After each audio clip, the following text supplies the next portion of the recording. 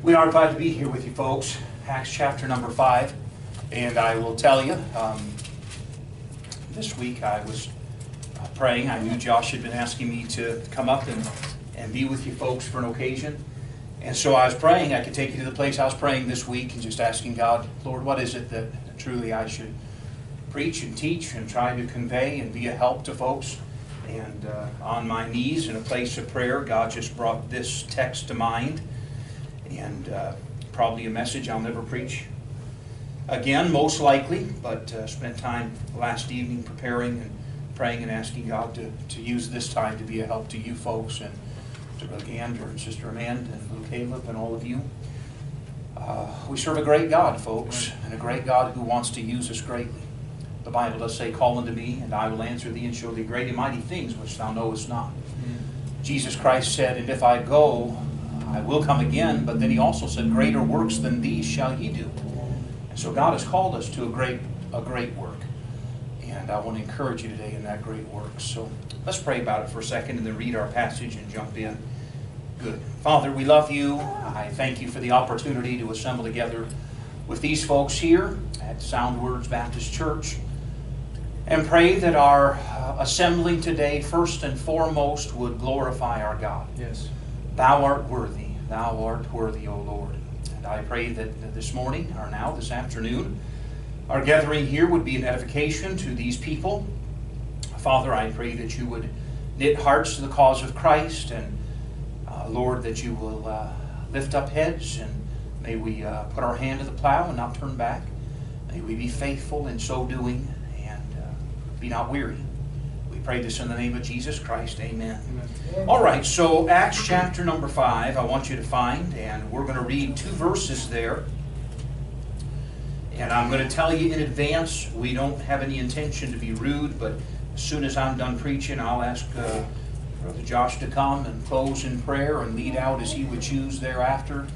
But if you'll understand, my wife and I are going to grab our coats and head back down to the van and turn tail back to London, and working to get there in time for the 6 o'clock service. They're okay to get started if I'm not there at 6, but I started a message last Sunday. I'm going to finish that this Sunday as God will allow us to. So please understand that. I'll let you remain seated. Matthew chapter 5, verse 38, verse 39.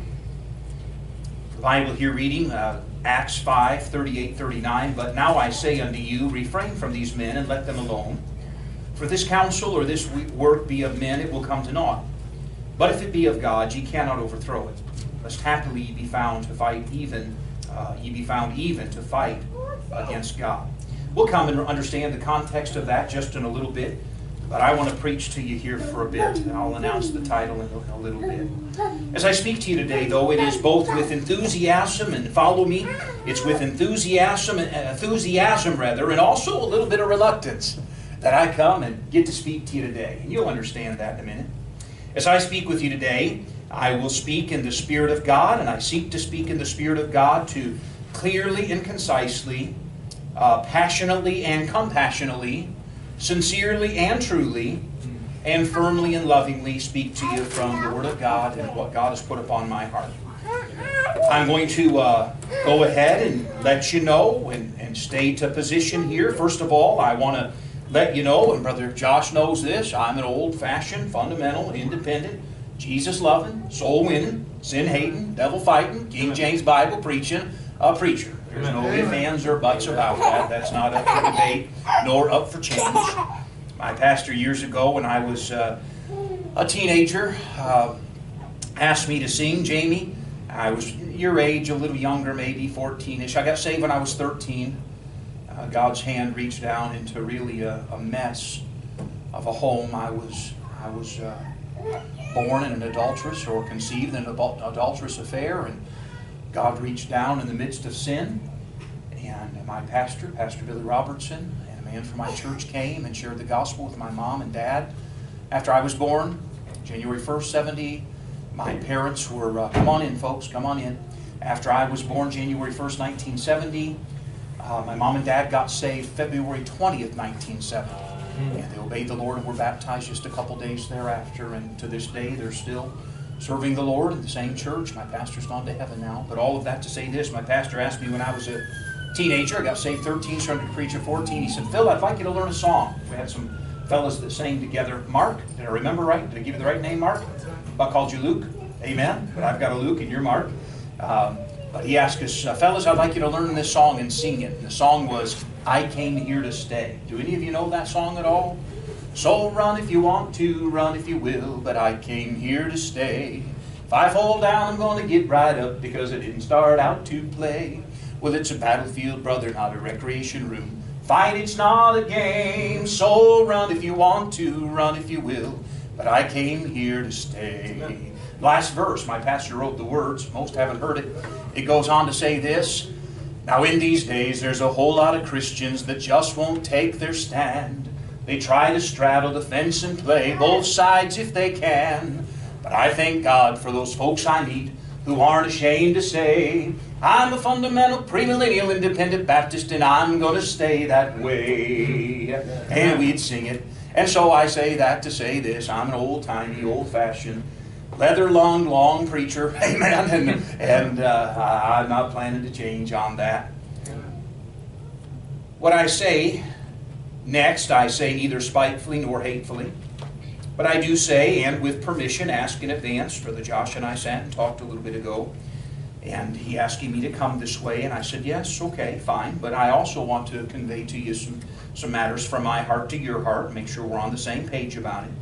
And so with permission, I do clearly state here, and don't get upset at me, understand. But I want you to know I clearly am not involved nor endorsing of what's referred to as the movement of itself as the new IFB movement. Okay, so don't get upset at me about that. That's not my endorsement. I'm not kicking, and I'm not fussing, and I'm not fighting against those that are. But that's not my position. There is nothing new under the sun, the Scripture says. The Scripture says, seek ye the old paths, where is the good way? Again, don't get upset at me or mad. We're coming around the bend here in just a second. Hi, folks. Come on in and settle in. So as I said, I'm not an endorsement of that. You know, I believe, your pastor knows, that I'm an old-timey, old-fashioned, fundamental, independent Baptist. By the way, I'll say this for free.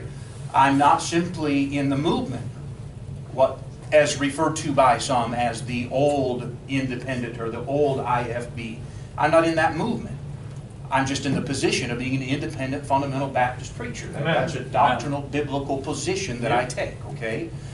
When God called us to start the church 21 some years ago, God called us to start a church. I thank God for those pastors and those churches and those people who prayed, those who supported, and some that still do, and love us and encourage us in the work of God.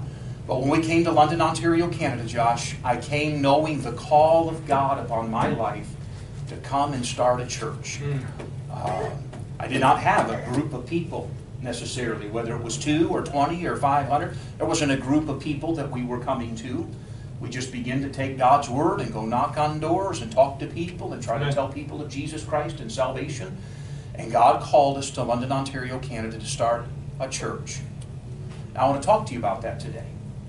Because what is needed here, again, folks, and don't get upset at me or misunderstand me, but what is needed here is not an association of a movement. That's right. What is needed here isn't just a group of folks that say, you know what, I'm kind of weary this or that, so let's try something new.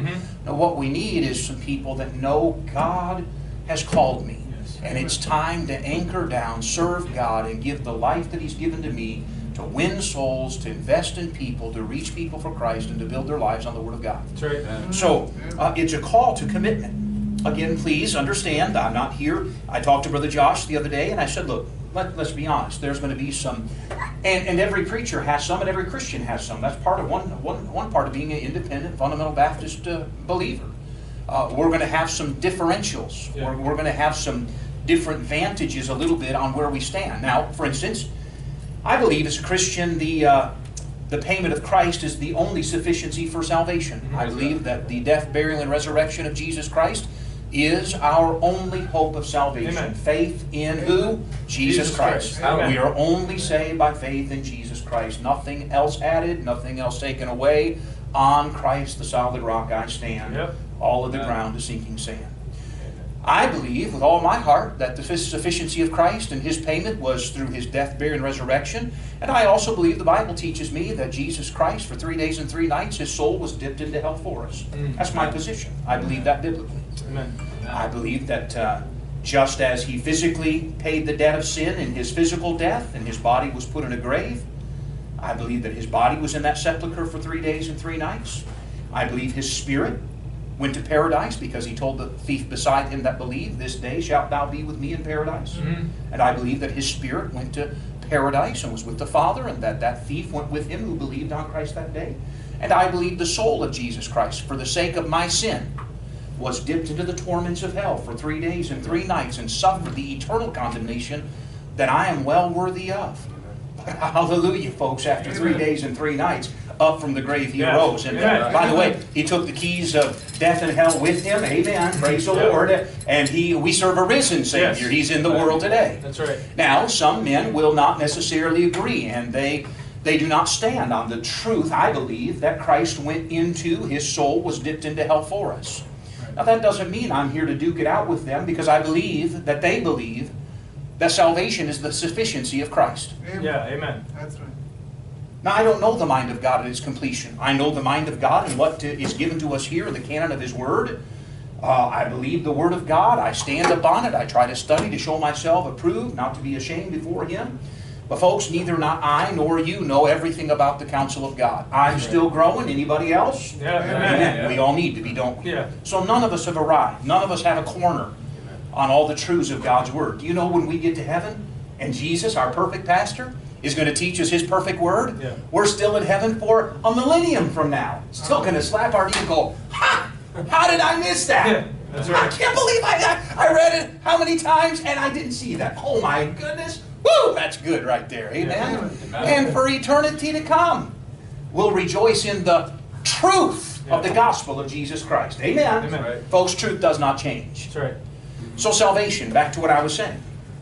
We're not going to agree on every crossing of the T's and dotting of the I's, but look, I'm not here for you to be, and I'll say more about this in a bit, I'm not here for you to be a Lighthouse Baptist Church of London in this city.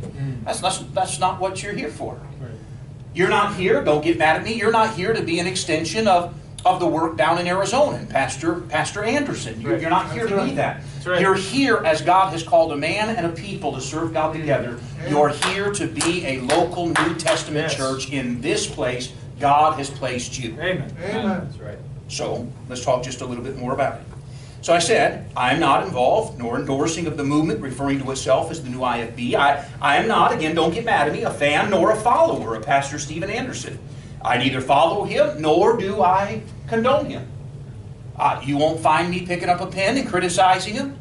Paul penned it this way, again, and I don't have it right in front of me, Philippians, as long as Christ be preached, therein do I rejoice. Amen. Yep. And there are people that Pastor Anderson is reaching for Christ that I could never reach for Christ because I'm not in the corner of the world where God has placed him. But I'm saying this, I don't look at the YouTubes, and just to be honest with you folks, I don't do much computerizing. Look, my wife's a blonde and she had to show me how to turn a computer on. Amen? So, thank God for you putting the timer on the front of this, brother, because I don't know how to work all these things, eh? But folks, we've got to come to the simplicity of this. The callings of God are without repentance. We've got to come to the simplicity of this. Where God calls, God provides. Where God leads, God succeeds. He goes before. Our Lord knows the way through the wilderness. All we have to do is follow. And Josh, what we've got to know, when I talked to my pastor about coming to Canada and starting a church, when I talked to my pastor, he sat me down. See, when I came, when I believe God had called us to church, to come and start a church, I thought, I'm natively an American, I thought I could just come across the border, work during the week, go soul winning, try to win people to Christ, and then when the church could support, then I could resign my work and so forth as far as secular work and pastor the church. But because neither I nor my wife were Canadian or had any ties to Canada, I couldn't just come across to get a job, and you understand that far better than I did as a young adult man. And so I went back the second time, met my pastor and said, Pastor, I thought I could just go get a job, but I can't do that. So what do you think I should do? And here's what he said. What's your name, brother? Robert. Hey, Robert. Good to meet you. I'm Phil. Nice to meet you. Robert, he said this. He looked at me across the desk and he said, Phil, would you stake your salvation on the fact that you believe God's called you to London, Ontario, Canada to start a church. And that evening I sat back in my chair and I said, Pastor, yes I would. I believe with all of my heart. Then he said, then what you need to do is you need to raise your support and go as a missionary. Now, I'll be honest with you, that knocked the wind right out of my sails, because that was not my intention nor my desire, to be quite frank. And so for 2 years and 3 months we traveled North America, sharing the call of God upon our lives. Did you get what I just said? The call of God. The call of God. I knew beyond any doubt that God had called me to come and start a church. We didn't have one charter member. We didn't have one chair. At the time we didn't have one songbook. We didn't have one offering plate. We didn't have one anything. But I had a God in heaven who called me, and I believe with all of my heart that the calling of God, I think it's Acts 17:10 if I remember. I have much people in this city, and I got a map of the city of London and begin to pray over it. And I begin to say, God, I don't know who it is that I'm praying for right now, but there are people in this city who you are working in their hearts. And as we come to this city and begin to knock doors and win souls and tell folks of Christ, Lord, I pray that you would orchestrate in your plan in their lives that when we cross paths, their heart will be ready to receive the gospel. Right. I was seeking to follow the call of God. Amen. So, again, follow what I'm saying. I'm not involved with the new IFB. I'm not a follower nor a supporter of the Stephen Anderson agenda, as some would call it. I would disagree with some of his positions and dispositions and practices. I'm not a mid-tribber. I am without a doubt a pre-trib believer who believes in the imminent return of my Savior to rapture the saved to be with Him. I've kidded a few others and said, hey, if you want to show up late after the rapture with Jesus' permission, that's fine with me, amen. But I'm tuning my ears in for the sound of the trumpet at any time, amen. I believe the coming of Christ is imminent, hallelujah. Now that I've clearly addressed a few of the I am nots, let me address a few I ams. Oh, by the way, there is only one great I am. That's right. Amen. He is the great I am. Amen. And did not Jesus say, I am the bread of life, and I am the living water, That's and right. I am the door, and I am the great shepherd? Amen. Yep. So there's only one great I am, that is God, and the great I am sent Himself as Jesus Christ come in flesh for the redemption of mankind. Hallelujah. So I do want to mention to you, though, a few I ams, personally, if I can, not calling me I am, but just a few I ams I'll say. I gave you 3 I am nots to apply to us as we meet here today, but let me say now, I am a follower of the Lord Jesus Christ. Amen. Without hesitation, without embarrassment of being identified, I'm in the Lord's army. Amen. Amen. I want to be a faithful soldier of the Lord Jesus Christ, a faithful follower of the Lamb. Though I'm not all I need to be and all I ought to be, I truly do love the Lord Jesus Christ, and I want my life to count for Him. I will say a second I am. I am a King James Bible position believer. Amen. I believe in the verbal inspiration of the Word of God and the fact that God not only inspired His Word, Brother Uri, but that God preserved His Word. God promised to preserve His Word. And folk, if I cannot trust Him to preserve His Word as He said He would, then how can I trust Him to preserve my eternal soul? That's He said He right. would preserve the soul of His saints. And if He dropped the ball about preserving His Word, how can I trust Him about my eternal well-being? Right. If He fumbled the ball on His Word in preservation, but thank God He hasn't fumbled any ball. Yeah. Amen. Right. And every Word of God is pure, and every Word of God is preserved, and every Word of God is perfect, converting the soul. Amen. We don't need to change the Word of God. We need to let the Word of God change us. Yeah, that's Amen. right. Continuing on. In the English language, I stand on the old King James Bible, 1611 King James Bible. Let me say another one real quickly, and we're coming to connecting with us here in just a bit. I am a soul-winning Christian. Amen. Oh, not as much as I should be, no doubt about it. But I like how one preacher said it this way years ago, and it's always stuck with me. He said, every one of us, we're just to be a bunch of nobodies telling everybody about a somebody that can save anybody. That's right. Amen. Amen. Soul winning is not about lifting ourselves up, because Jesus didn't say if we lift up ourselves, He will draw all men unto Him. That's right. It's not about lifting up our church. Our church isn't the answer to the world. Jesus Christ is the answer of this world. That's right. Amen. Jesus Christ is the Savior for those who will believe. So what we are to do is we are to magnify Christ. We are to go and preach the gospel of Jesus Christ. God's call for every believer is to share the gospel and win souls. That's right.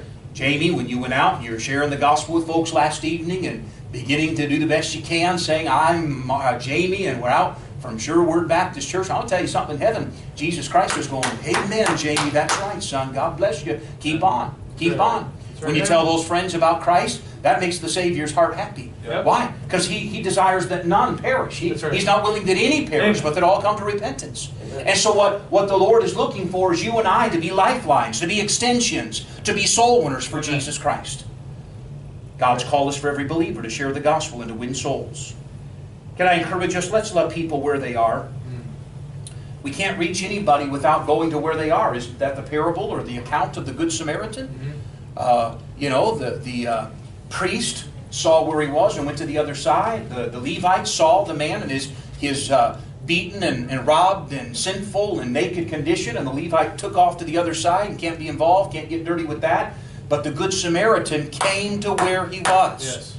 And if we're going to win souls to Christ, we're going to have to go to people. We're going to have to love them where we are. Isn't somebody here glad Jesus loved you where you are and He left where He was to come where we are, that we could be saved? Amen. That's right. And the Lord Himself said, now go and do you likewise. Go and do ye likewise. Go and tell others. Love them where they are. Share the gospel with them boldly and faithfully and lovingly. Yet, as you do so, not in belligerence and not in strife and not in argument, but in love and in the power of the Holy Ghost. That's right. Hey, God gave us a dynamite to work in the hearts of men. Brother Josh, I can't work in the hearts of men. The other evening, we were out soul winning on Thursday night. We started at what we call Thursday night SWAT soul winning time and soul winning action team. And we're going out and we need to get some more momentum and encouragement. So we've started this back up on the Thursday nights and just 2 weeks into it again. But man, we had a good time. Several of us were out Thursday night. And we went to, we just go up and down a certain stretch. You know, it's cold and dark now in the evening times. And so what we do is we look for folks that are already out. You know, they already got their parkas on and they're already out in the elements and stuff. So, you know, knock on a door in the cold and then they don't want to open the door much and it's dark and nervous and all that stuff. So we go find folks that are out and about. And so we pulled into this convenience store parking lot because there's always taxi cabs and people coming in and out. And I knew there was often Indian clerks there, folks from India. We have a lot of folks from India that have come for schooling and so forth. So I have some Hindi gospel tracts that I use and whatnot. And so we went there and I jumped out and a couple ladies jumped out and talked to this person and went in and gave the tract to the Hindi fellow, the Indian fellow inside. And the whole setting, I'm trying to hurry up here. But as we finished up, I helped a couple ladies up into the van, and I turned and I saw a fellow sitting in his van. He observed the whole setting here, you know. He saw us come in, and we were there for 10 minutes at least, talking to folks and giving tracts to everybody and going back and forth, discussing Christ with folks.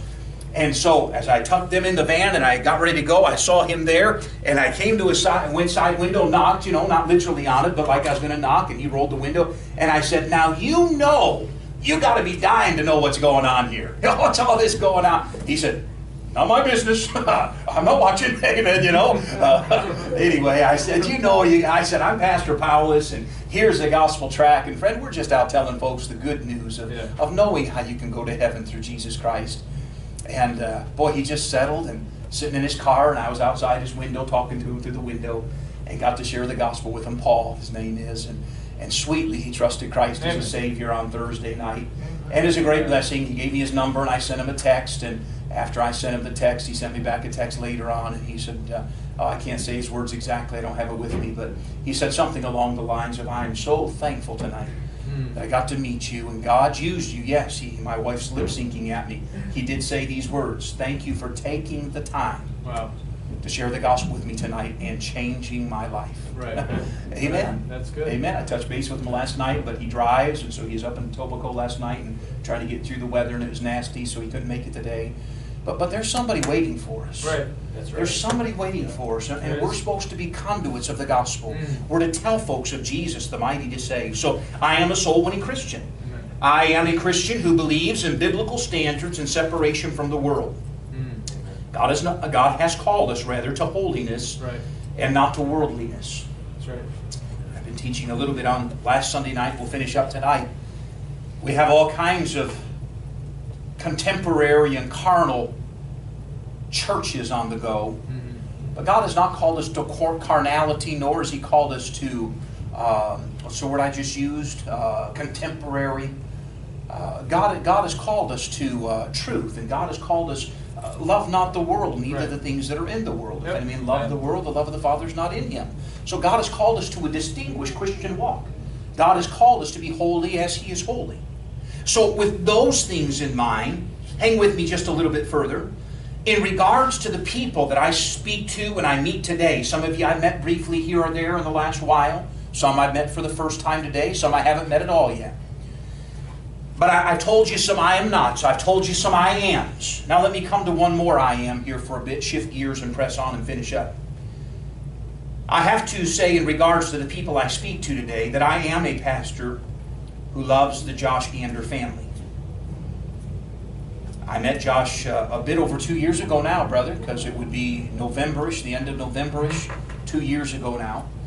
And if I'm not mistaken, I think the first contact you sent me was an email. I'm not 100% recall now. I'm getting old. These gray hairs pull out a few memory cells once in a while, but pretty sure it was an email if I remember right.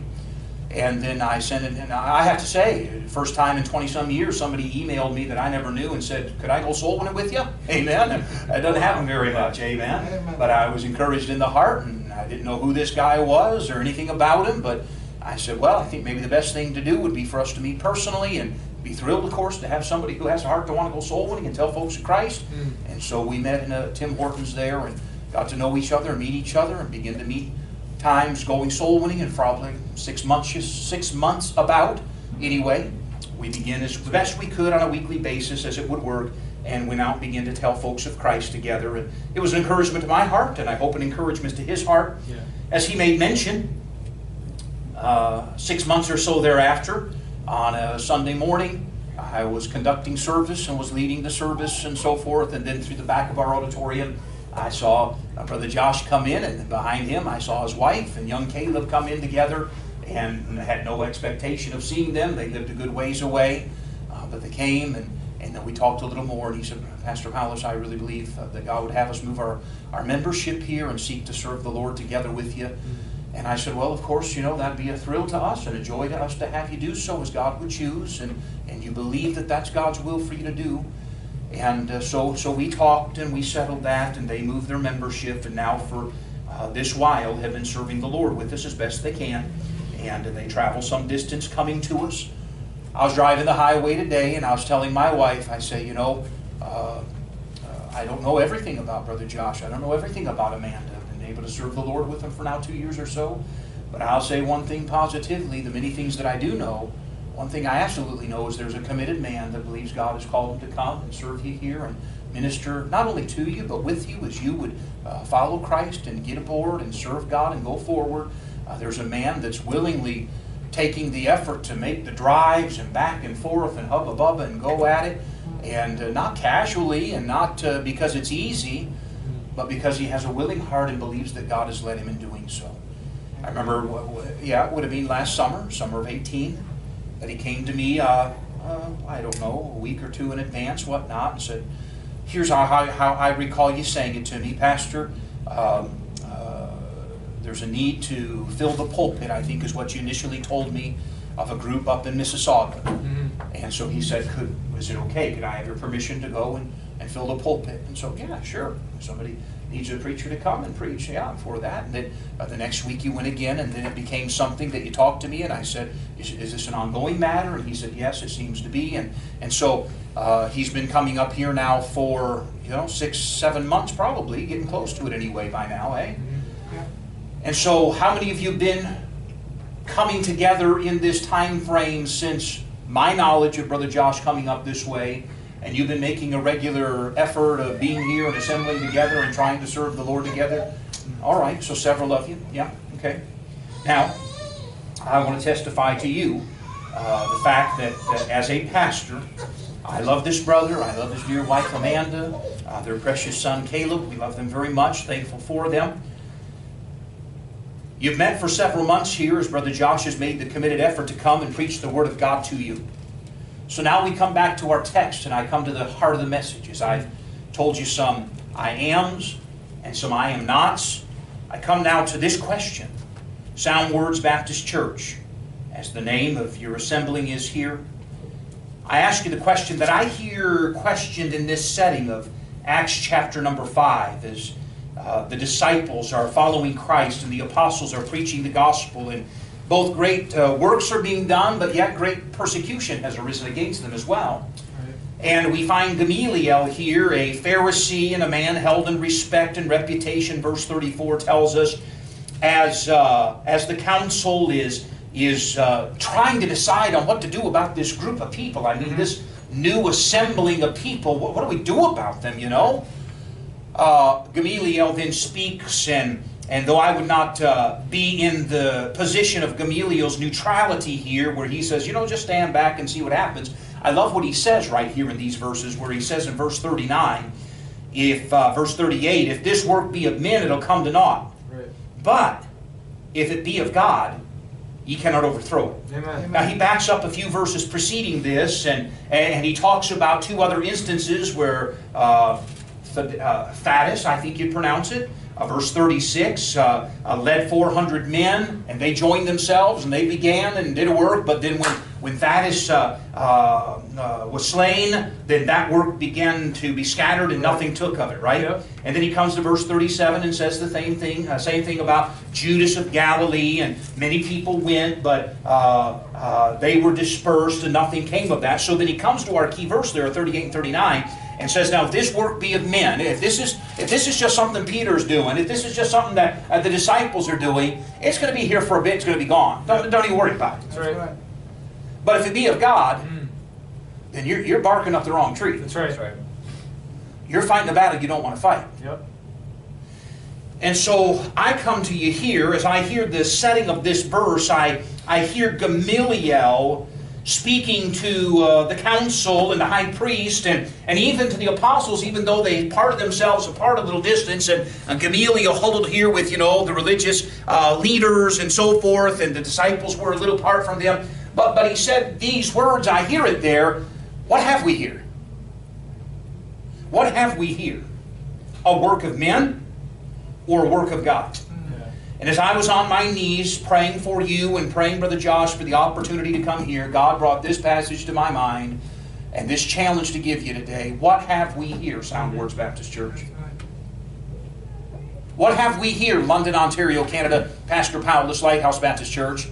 I've told our folks before, that is not Powless Church. Right. Because if it be Powless Church, it'll come to naught. That's right. Amen. That is not even just the people, though I encourage our people and tell them, look, this isn't your preacher's church. This isn't Powless Church. I find most times when people give that Powless Church, that's a disassociation.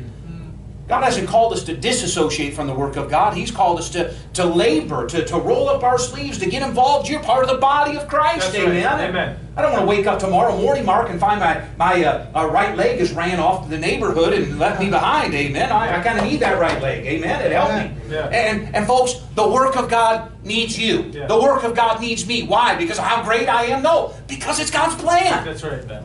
And God's plan is great, folks. Amen. So, with that in mind, I ask you, what have you here, Sound Words Baptist Church? You face some turmoil within.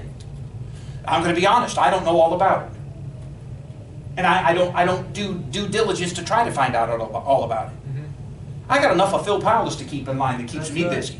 Thank God for a wife who's full-time employed in that business, amen? Yeah, and she tries as hard as she can. But I still got to work at keeping me in line. Does anybody still have flesh like I still have flesh? Amen. Yeah, anybody still have a cantankerous carnal appetite that wants to do its own thing sometimes? Oh, yeah. And you have to die to it daily? Amen. That's right. Look, I don't have enough time to surf the channels and check this guy and that guy and that guy and this guy. God called me to go and take the gospel to people. Yeah. And so with that in mind, I ask us, what have you here? In chapter 5, we have an Ananias and Sapphira situation, don't we? There was problems within the church.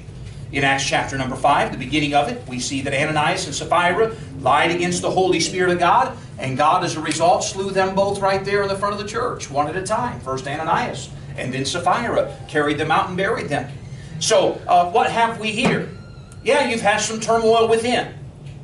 You have faced some turmoil without. There's some critics. Yep. There's some attackers.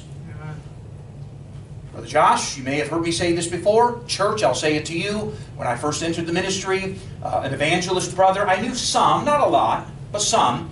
He made a statement that I marked down and kept it. And I didn't know how important it would be to me in the early days But boy, it's been a lifesaver. It's been a great help. Here's what he said. He'd been in the ministry of evangelism for a year or two, and he came back to some of us guys that worked together with him. Several of us were in training for the ministry, and he said this word. He said, fellas, sometimes it gets tough out there. Sometimes critics come, and folks do things that are hurtful. But he said these words, welcome to the ministry. Don't get bitter. Don't get bitter. Did you get that? Yeah. Don't get bitter.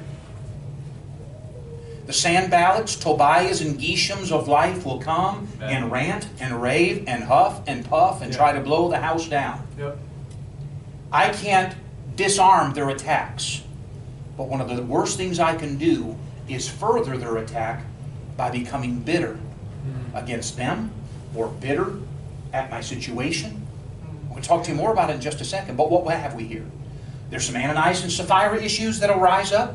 Those are always more dangerous, to be honest. And then there are attacks that come from without. And especially in our day of social media and our day of easy communications and so forth and news travel.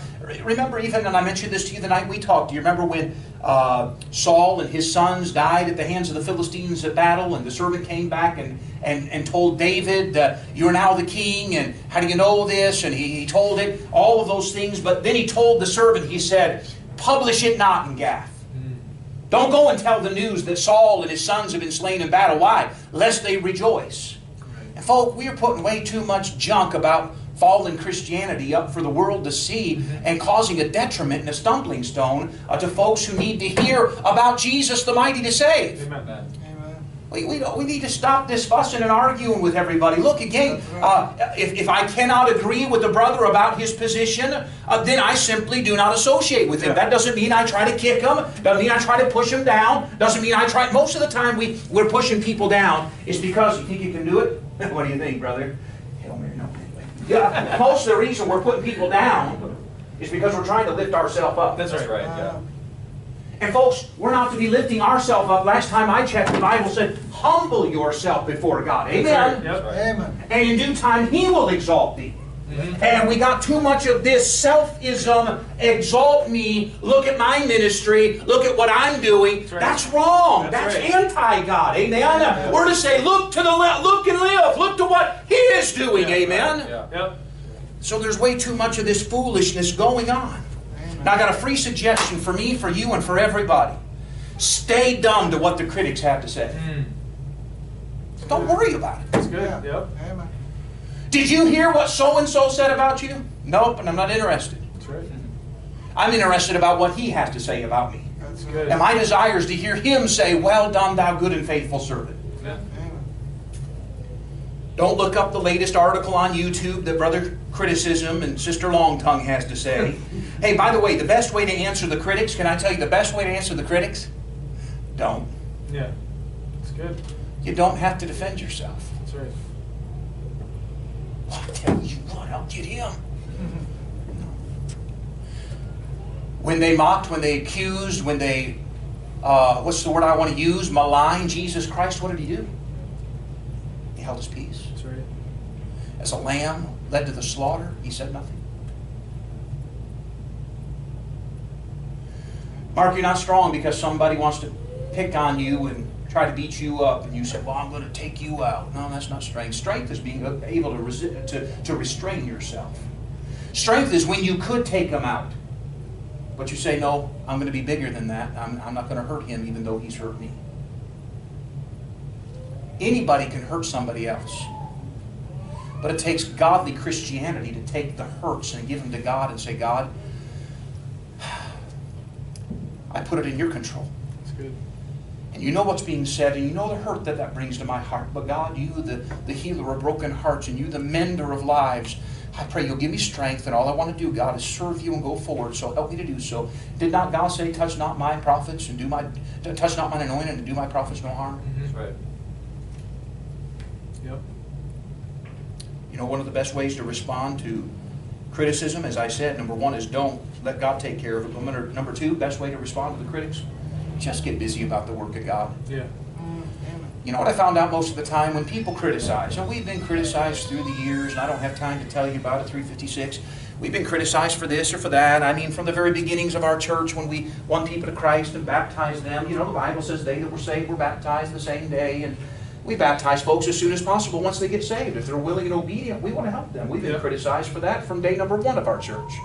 I've been called a cult and all those kind of things, and so be it. But friend, listen to me. Back on track where I'm saying, best thing to do, I found it a long time ago, that the ones that are criticizing, if we're out and we're doing a job, let's say we're framing up a house or whatever. 4 of us guys, there's 4 of us right here, 4 of us guys are working away, man, we're erecting that wall and we're about to put it up. I found a long time ago that if we're busy in the task, we're working away, doing our part as best as we know how, sweating, laboring, giving it our all, I found out most of the time the one criticizing is the one that doesn't have his hammer in action.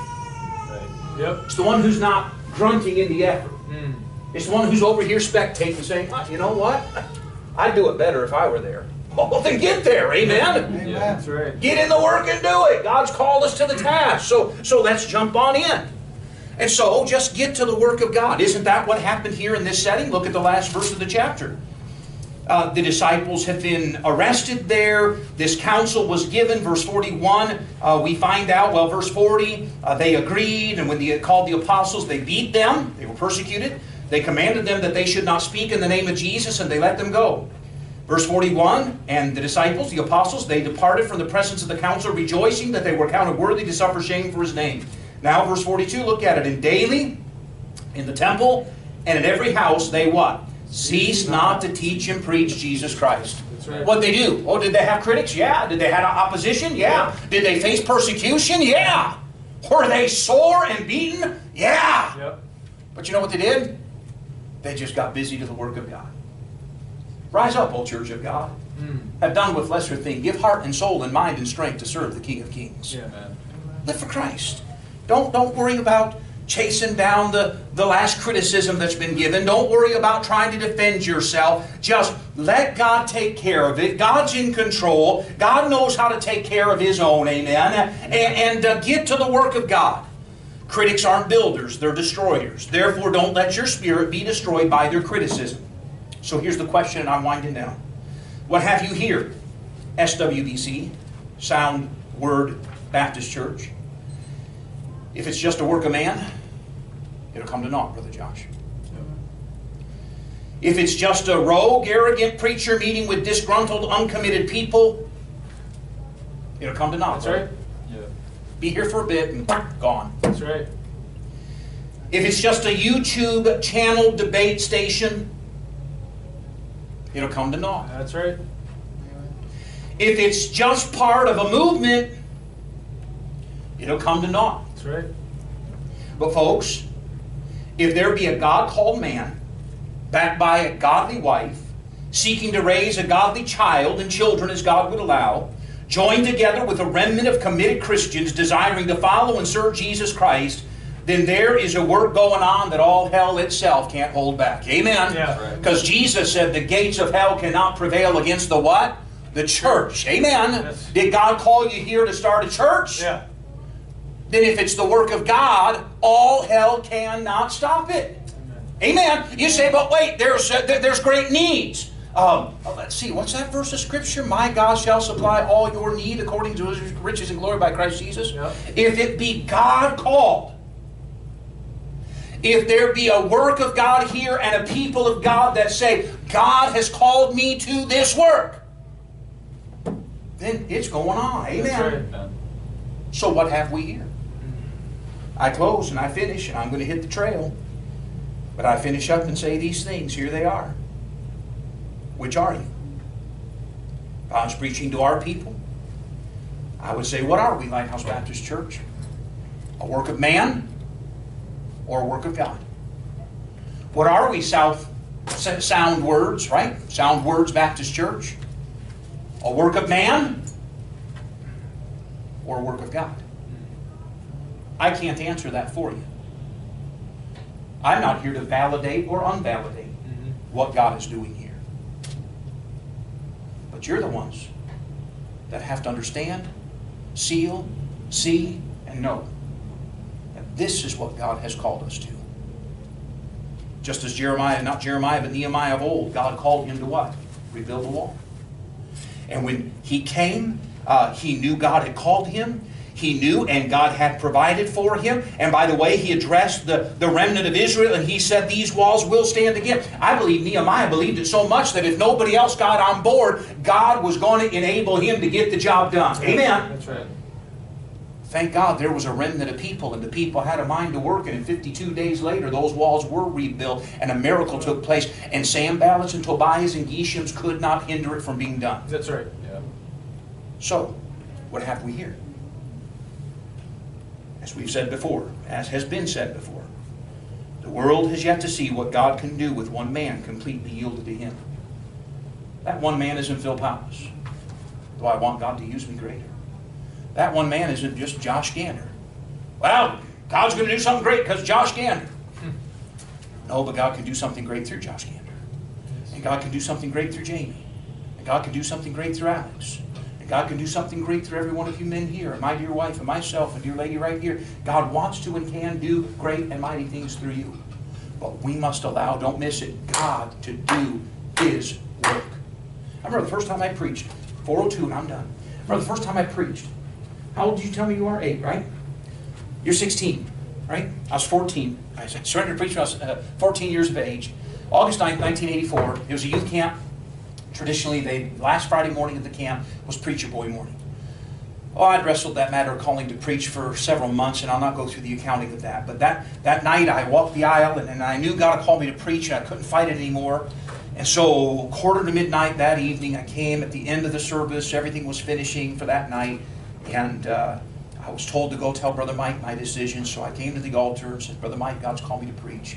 And so he had me turn in front of the young people, 70 or so young people, and said, Brother Phil surrendered to preach tonight, and let's rejoice in the Lord about his decision. And they rejoiced and clapped and all that good stuff, and that was great.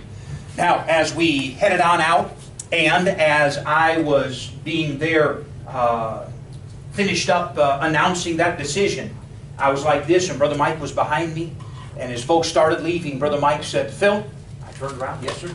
He said, God called you to preach tonight? I said, yes sir. He said, you be prepared to preach in the morning. Amen. I didn't sleep very good that night, Jamie. I went down to our little dorm thing there, and I was reading my Bible, trying to find what message, and I preached out of Genesis. Lot looking to the well-watered plains of Sodom and Gomorrah, and how he looked, and then he lodged, and then he was in the gate, and his demise there, and it was called Steps to Worldliness. Yeah. So I'd prepared the message that night, and I was ready to preach, and this preacher boy got called up in this one and that one and this one, and I'm sitting there all nervous and all scared out of my wits. Amen. He finally says, all right, Brother Phillip surrendered to preach last night, he's going to preach next. And I come up there all, okay. I read my text, we're good. I prayed, we're better. I looked up, it got bad. Amen. My knees began to knock and sweat began to run down my back, and my 30-minute preaching became a 3-minute Scooby-Dooby-Doo. That's all, folks. Amen. And I remember I left that pulpit after a 3-minute maybe failure, sat on the front pew there, and I thought, dear God, I think you've sent this call to preach to the wrong address. I don't know I can do this. But God taught me something that day. He taught me, Phil, it's not going to be what you can do for me that's going to make a difference. It's going to be what you will allow me to do through you that can make a difference. God's not going to use us because of our might. That's right. Because of our ability. Look how well I can give the gospel. Jamie, that's not why God's going to use you. God will use you just if you'll be willing to give the gospel.